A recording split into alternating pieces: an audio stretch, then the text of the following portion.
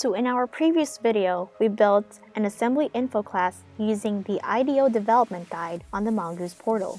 For this video, we are going to build a code_people extension class to auto-populate the age requested using a post-load collection. And this is all going to happen underneath that class. Looking into our code_people form as it currently stands, remember that global script in one of the previous tutorials? Every time you select a record, the age gets calculated based on a date of birth. But for this custom assembly that we're creating, every time we're going to load a form, there's no need for us to select into each of our records. So what we're going to do is to go to design mode, go to system, edit, event handlers, and what we're going to do is to disable standard object select current completed. We click done, save and close, Control U. Then when you open code_people, you see that age is no longer populated. So now we're going to go ahead and open Visual Studio so that we could modify the solution file that we have once had. So let's open our code solution file. So this was the assembly info class we once built earlier. We just imported it, but it didn't do anything. So right now we're going to go to code, right click on code, select add, and click on class. And now make sure you select Visual C# items and select class. And we're going to name this after our IDO. So our IDO is code_people. I'm going to go ahead and click add. So now we have created our code_people class. This is going to be the IDO Extension class starter template we're mostly going to be using. And after using this template, this class is going to be looking like this. So first we're going to grab our namespaces. And also based on that post-load collection IDO event handler, we're going to have this class automate its own code. And does this method look familiar? This method was used in both your form script and your global script. And we're going to use it once again in our custom assembly. So now let's start adding namespaces. So we'll need Mongoose IDO, Mongoose IDO protocol, and system globalization.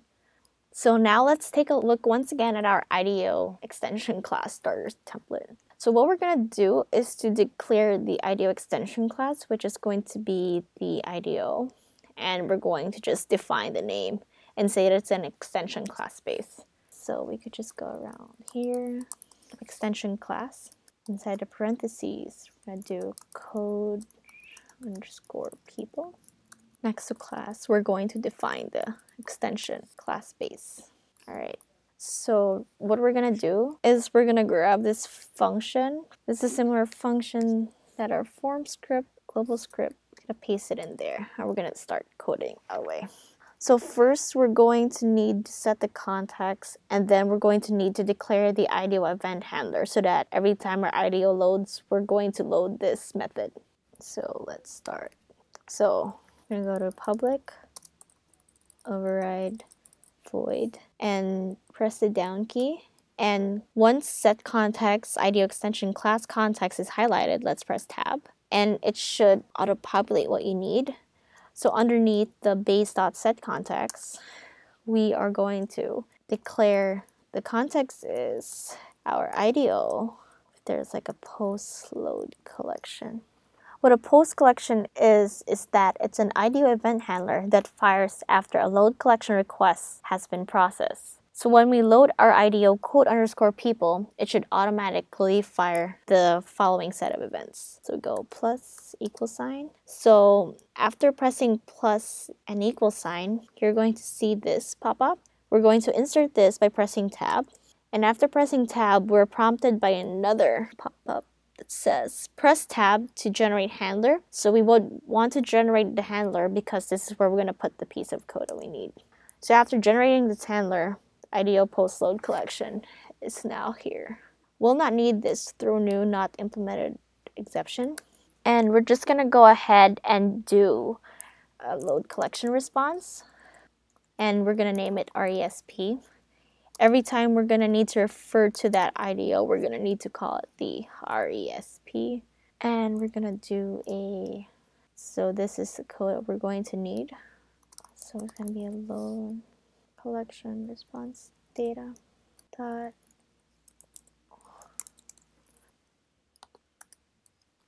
After that, we're going to declare two variables that have integer data types. So we're going to get the index of this date of birth from our database, so RESP.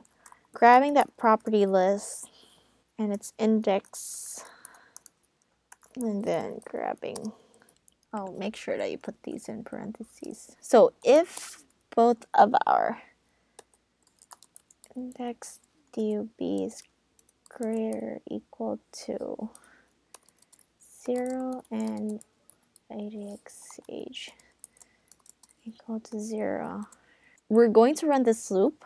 So for this loop, for each of the items in the database, and each of this item is each record. IDO item, let's declare the item in our database, because we don't know how many items are currently in there, and this loop would just take care of that. We're just going to declare another variable, which is going to be a string of that date of birth. So we're going to assign the property value of that date of birth into the string. We're also declaring a datetime variable, which we're going to be using later as a holder of our output for the date parsing. So here underscore, so if our datetime dot try parse exact, so let's call that string from the database. We're going to format this string into a date. Set the format. We're not gonna set a time style. And the output will be the variable we just declared as datetime, which would be DOB.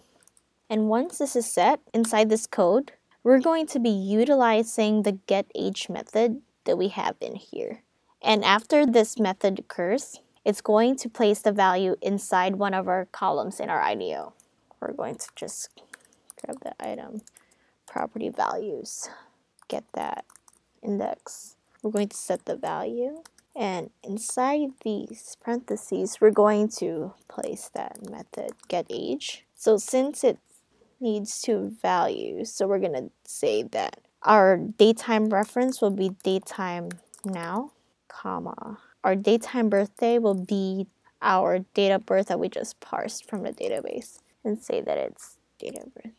Close that, and there. And we just wrote our code underscore people extension class. So we're just going to build a solution, and this build has been successful.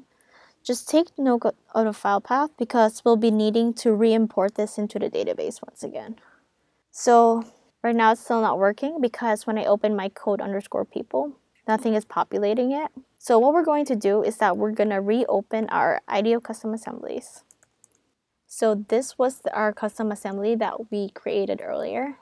And we are now going to update this because we just built our code solution. So we're just going to grab that code.dll file. Or if you lost that file path of yours, you could just continue to just like paste that in from the build. And we're just going to import our code.pdb. After this, let's click save. And make sure let's unload the metadata cache. Close this. And our next step is to attach this into our IDO. So this is one of the new steps that we haven't done so far, especially from the previous video. So now we're going to connect our IDO extension class to an IDO.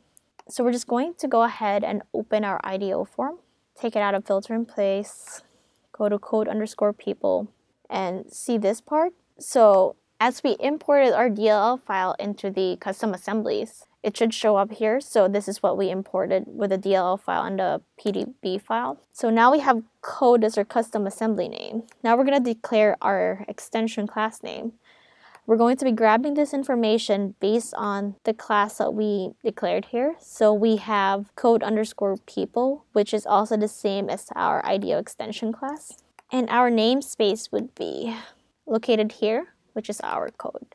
All right. So once we have this information, we could save it, press Ctrl U to unload the metadata cache once again, close this, and now what's going to happen once we load our same old form, all of the records will auto-populate age. So let's go to code underscore people, and as we can see here, because of that custom load assembly that we just imported, each of the records now auto-populate age. Thank you for watching. For more videos like this, visit the Mongoose portal. Join us for part 6 where Helena will take us through diagnostics and debugging.